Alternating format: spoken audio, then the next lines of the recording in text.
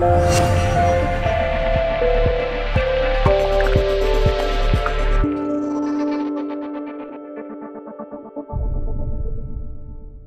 to help showrooms that were in need of design support. So it really came at quite the right time. If with all of this going on with the pandemic, we were seeing showrooms furlough their staff, they didn't have the designers, they were trying to continue their business and offer a design service, but they couldn't cope with the amount of work. We wanted to create this service so that it would support those retailers without the pandemic, even if the designers were on holiday. It's a bit of an overflow service where we can be here to help with bathroom or kitchen design. It wasn't designed to replace any designers at all. We're very much, helping the showrooms, supporting them, empowering them, and really, we've seen customers, it be a bit of a lifeline for them. It's been growing at a good rate, actually. We're starting to grow the team as well. Always meant to be a long-term project. I see it as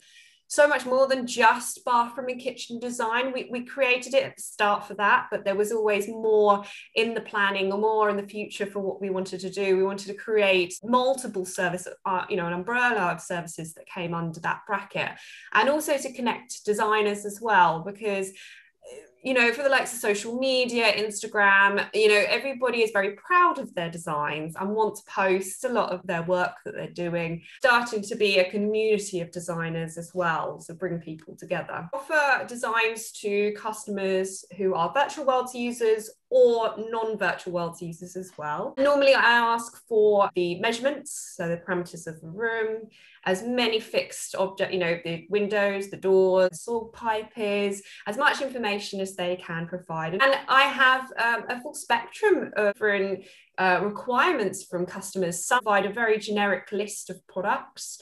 They may have certain manufacturers or brands that they like to use, so I ask them to include those. And then other customers just give me quite a lot of creative license, can suggest different layouts and said, have you thought about this, having the toilet over here or the shower here? Check with them first to make sure that maybe this could actually potentially be a better flow of space. I have the ability to send a link, which is to the design cloud. That is a virtual version that you can fly around the design.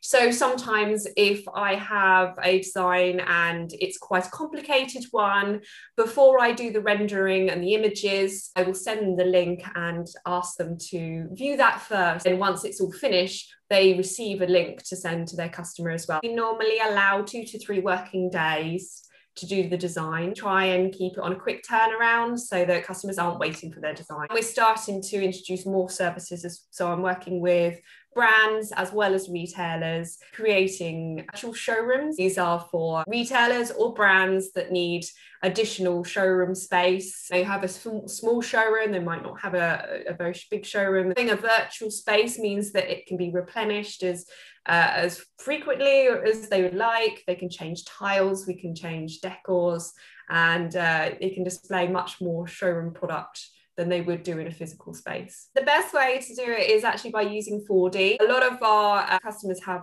4D headsets in store. For them to be able to have obviously physical showroom space with displays that people can touch, feel, but also once they put on the headset, they're absolutely fully immersed in either the virtual showroom or their own design as well. We are becoming more virtual, and showrooms, I think, showrooms need to have the support there to drive the customers, the consumers into them. And I think with 4D, it just gives them a different edge. Within the KBB industry, we can be very stuck in our ways. And I think the pandemic has forced us to take that giant leap forwards and just consider a different way of working and living.